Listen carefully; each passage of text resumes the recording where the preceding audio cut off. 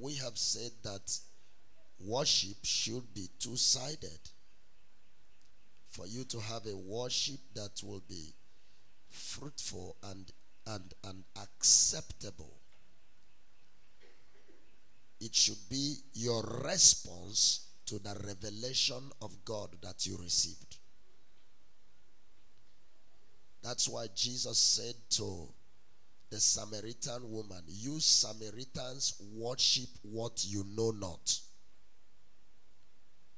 But we the Jews, we worship what we know. Your worship will be solid if it is revelation based. And because Christ is God's final and ultimate revelation of himself, the acceptable kingdom worship should be Christocentric. Christ is the visible image of the unseen God. The final and the ultimate revelation of God is Christ.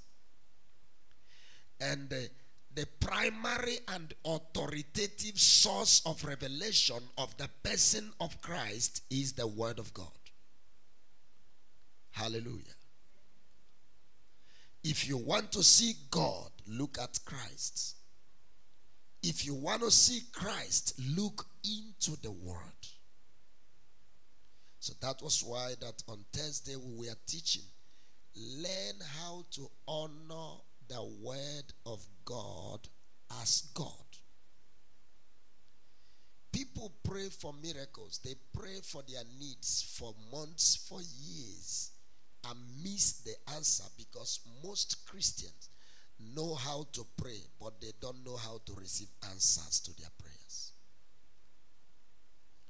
So we saw in Psalm chapter 107, verse 19 and 20, the Bible says, they cried out to the Lord in their distress.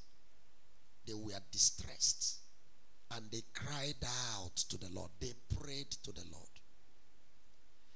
And the Lord hearkened to their cry and delivered them.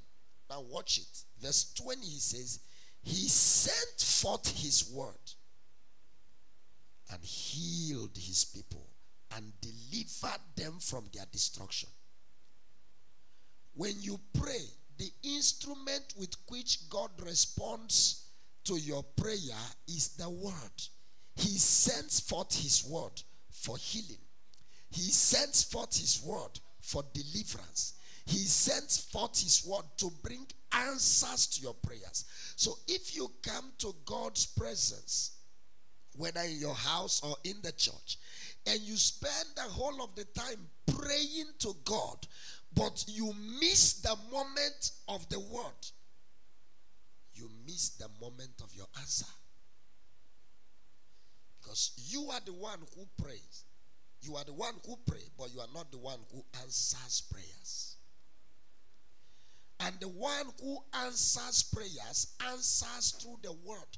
Whether you are sitting in this place of worship, the greatest moment in the place of worship is not the moment of prophecy. It's not the moment of prayer for healing.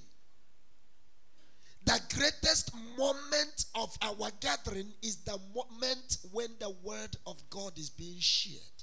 Because even the worship you give to God, the value, the depth of your word, the depth of your worship is dependent on the revelation of the word that you have. Because worship is bowing all that we are before all that God is. So what you know of God will determine what you worship and how you worship.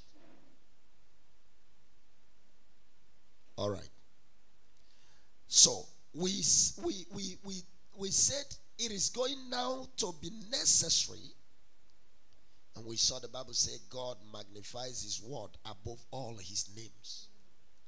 So if God magnifies his word above all his names and you don't magnify the word of God, what are you doing? You came to God, you are praying to him. And this same God magnifies his word. Why? His word is his integrity. His word is his life. Christ is the incarnate word of God. He said to them in John chapter 10 verse 35, is it not written in your laws, ye are gods? He called them gods unto whom the word of God came. Unto whom the word of God came. And the scriptures cannot be broken. The word of God comes to you not to leave you as an ordinary person. So the moment of the word is the moment of that miracle you are looking for. The moment of the word is the moment of the answers to the prayers you are praying. The reason people sit in church and some are giving testimonies and celebrating their miracle, but they don't, is that they know how to pray, but they also know how to miss their answers by not reverencing the word of God. The scripture says they received the same word we received, but because they did not mix it with faith, it didn't work for them. He said Paul was teaching the word of God, and the man sat there listening with every focus and concentration, and Paul saw that he has faith for healing. Paul said, you get up and be healed. Was healed. Your answer is in the word of God. Learn to honor the word of God. Some people will spend their life praying and jumping and praying and jumping. When it is time to speak, to share the word of God, they slip off. You just missed the answer to all the prayers you're praying. Because they cried out to him in their distress. He sent his word to answer them. Learn to honor the word. Whether you are reading your Bible in your house alone, or you are listening to the teaching of the word of God in church or anywhere, learn to honor the word. I have taught you here that the word of God is the seed of God. And Jesus said in John chapter 6 verse 63, the word that I speak to you, they are the spirit. So the word of God is Christ. In the beginning was the word, John chapter 1 verse 1, and the word was made flesh, verse 14. The word of God is Christ. The word of God is the Spirit of God. The word of God is the seed of God. The seed that will give birth to that miracle you are looking for is the word.